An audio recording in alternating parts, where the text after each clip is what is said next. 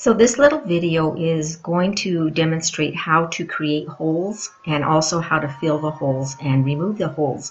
This question came in from one of our members in the group and she was having some difficulty with accomplishing that. So what I have open on the screen is my Digitizer MBX version 5.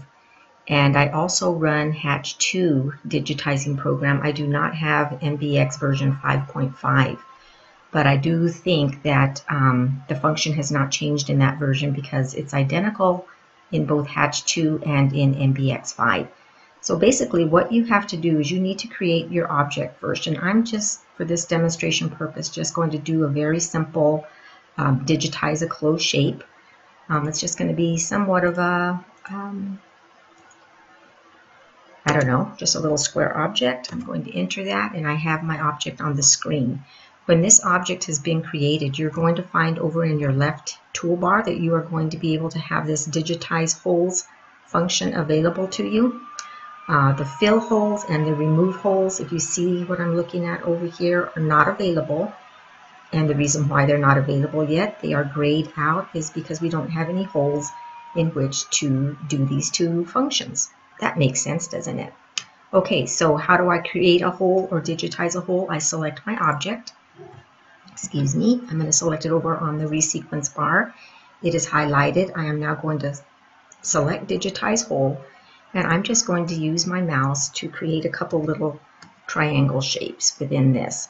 Each time I do this I have to select the object once again, digitize the hole, create a hole. Okay, so now I've got a couple of holes. If I want to remove or fill these holes, let's go with fill first because it's the next in line over in the menu. Select your object, select fill holes. It is now available. You'll see that it is not grayed out anymore. I select it, it's going to ask me how do I want to fill them, because it's going to ask what it's going to fill them with actually is with a new object.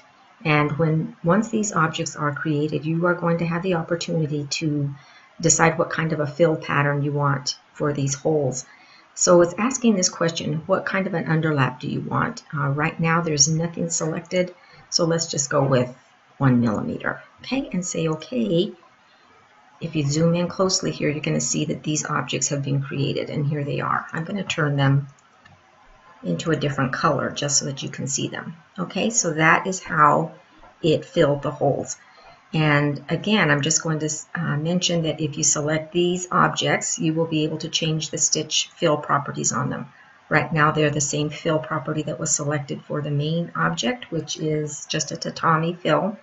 I could change them to a satin, and I could also adjust the stitch properties for them. Okay, so that is how you fill the holes. Now, I'm just going to hit my undo button, and my holes are back. This time what I want to do is I want to try to remove them completely because that was also one of the questions that our member had. Select the object and just select remove holes and they are gone and you're back to your original shape. So very simply, that is a quick little lesson on how you can create an object, make some holes in it, fill them up with a different kind of a fill, and also remove them. So I hope that this video has helped. Good luck and thanks for watching.